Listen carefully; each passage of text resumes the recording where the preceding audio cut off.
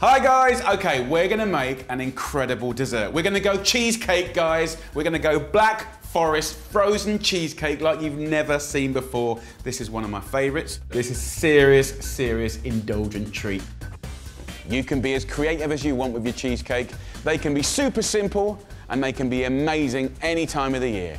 With mine, you want that gorgeous biscuity base. Then we want lovely sort of airy, creamy cheesecake mixture and, of course, Black Forest. We're going chocolate and cherries. It's gonna be really, really good. So first job, we're gonna do the base, okay? So get your food processor out. You want 300 grams of biscuits. Now the classic was a regular digestive biscuit, but I want the chocolate one, okay? I like the chocolate one, that's going in. We're gonna whiz that up with some melted butter. So I've got 70 grams here of unsalted butter. Just pop it in a pan and just melt it. And it'll take no time at all. I'll whiz this up and literally just pour it into there. Beautiful. And that's done. We're gonna go over to a classic 9-inch non-stick cheesecake mold. I've rubbed this with a little butter already. Next up, let's get the biscuit base in here. Then just shake it, pat it into all the corners, apply a little bit of pressure, and it's gonna look like that. That goes in the oven at 180 degrees Celsius, which is 350 degrees Fahrenheit. Put it in for about 10 minutes, okay? Then take it out, let it cool down. Now, next up, we're gonna do the cherry jam. Now, I've got 2 tins of gorgeous dark cherries. Look at that. And what I wanna do is add the 2 tins to a pan. So 150 grams of sugar goes in. I like to flavor it, sort of spike it. You know, I've got lovely clementines now. You could use 1 orange. And I'm just gonna lightly zest, squeeze the juice in. Once it comes to a boil, just turn it down to a simmer for about 20 minutes. So this is reduced down by half. It's deep, it's dark, and it's delicious. And then the biscuit base, that's cooling down now, looking lovely. So we're gonna use free-range eggs here, 6 of these little bad boys, but we need to separate them. Using your little fingers, your little claws, get the yolk like that, and just plop it over.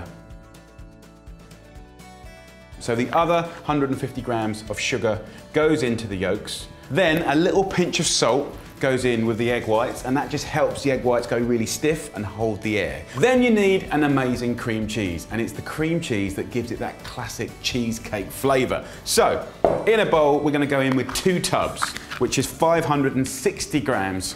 And the nice thing here is it's really creamy, fresh, and it's really important because it doesn't really taste like cheesecake unless you got this in.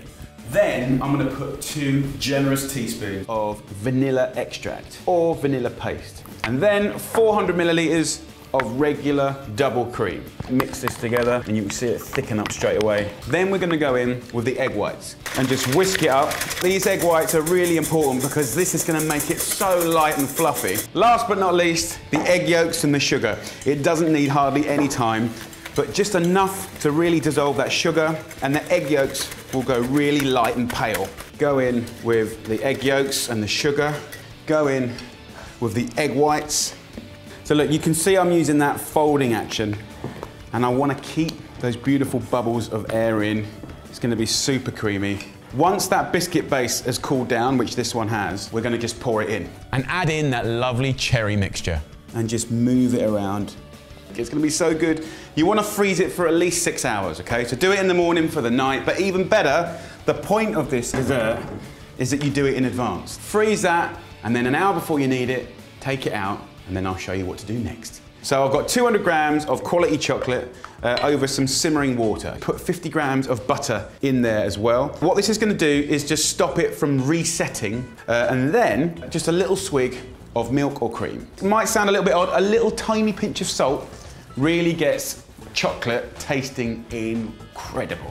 So just mix that in, just leave that off the heat. The thing about cakes is they do bring a little bit of joy into people's lives. Yeah, baby, really beautiful. Use your knife and just run it around the edge like that, just to clean it up.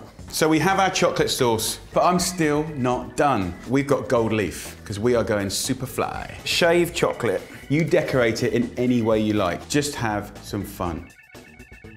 All the way down. Ah, yes.